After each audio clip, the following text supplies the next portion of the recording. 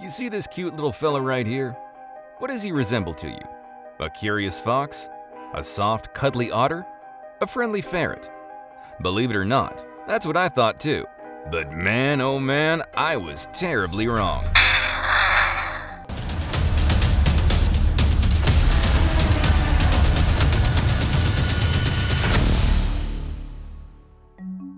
The pine marten is in fact a cat-sized member of the weasel family. Dark brown fur envelops its long body, except for a large, creamy white patch at the throat. It feeds on small rodents, birds, eggs, insects, and fruit. So for them to attack these big wild animals makes no sense, since they're not food for them. Take a look at this insane moment captured. A marten gives a small deer, known as the muntjac, a run for his money. Well, the run isn't successful. The two duel in a head-to-head combat, and perhaps the deer thinks he's got the upper hand.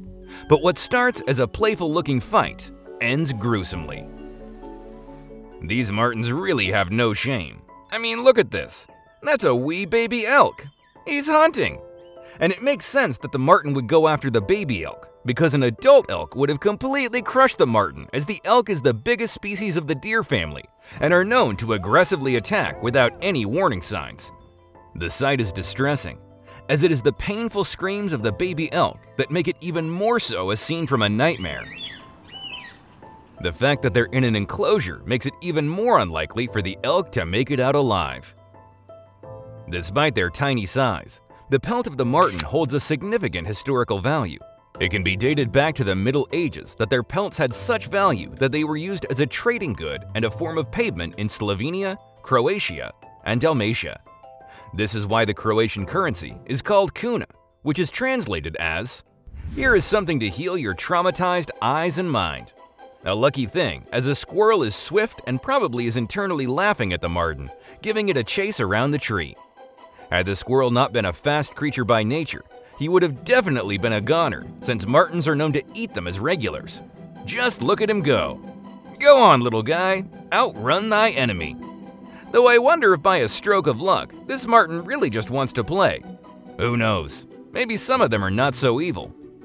Back to another episode of Nature is Scary and Oh God, make it stop!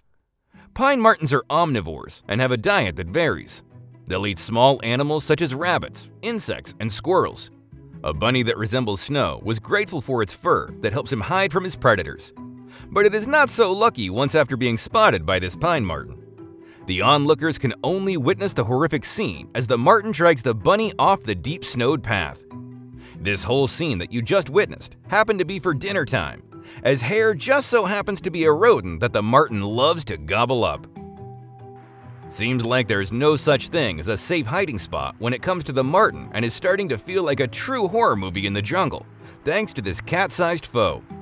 He comes out of nowhere from the forest and seems like he knows exactly where to look. He swiftly climbs up a wooden box mounted on a tree that seems to be a birdhouse and whips out its next meal. This squirrel hunter, however, plays a crucial role. As with all nature, the pine marten plays its part in the complex ecology of the forest. The pine marten is specifically credited with reducing the population of the invasive gray squirrel, which is the one you see in this video, which has historically pushed out native red squirrels.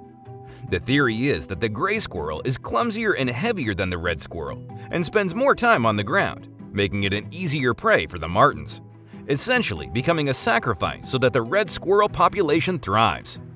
It is a bloody and gruesome sight as the squirrel is dragged away lifelessly with blood dripping down the wooden box. As scary as they are in the jungle for many creatures, when it comes to humans, all they can do is run. In fact, they aren't the easiest animal to be spotted by humans. They're so elusive that they're often only observed and studied via footprints, droppings, and bits of lost fur than by direct sightings. They're mostly nocturnal, although they do come out during the day in summer. But that doesn't mean they aren't feisty when they come in contact with humans.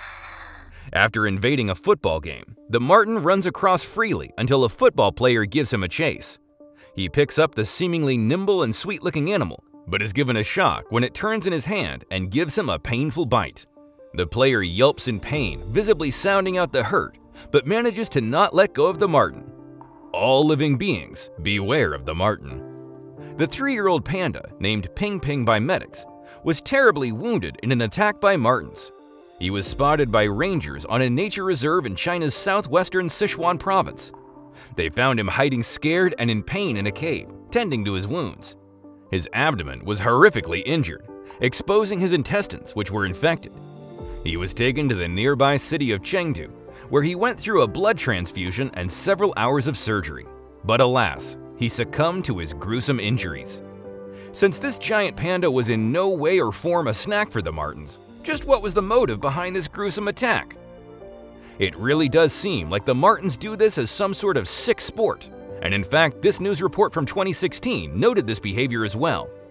Lambs have been killed in Westmeath, Longford, Cavan, and Leitrim by the pine marten, and they seem to be killing them for sport. They just bore a hole in the lamb's neck. It's a very prominent puncture mark, and just left it like that. And it really makes you wonder, just what the actual fresh hell do these martens think they're doing? It's a major concern.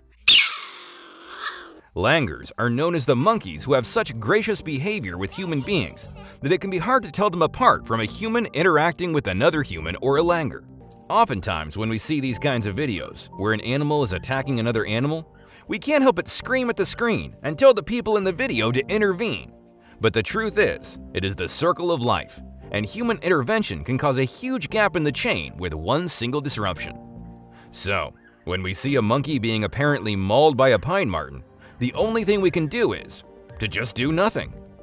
The monkey tries to shake off the attack, but is soon tired out. Eventually, another marten joins the attack as the two now drag the monkey along. However, the primate still has some energy left in him, as you can see him fighting till the end, trying to make it stop. It is now a super disturbing scene, as the onlookers remain confined to their cars.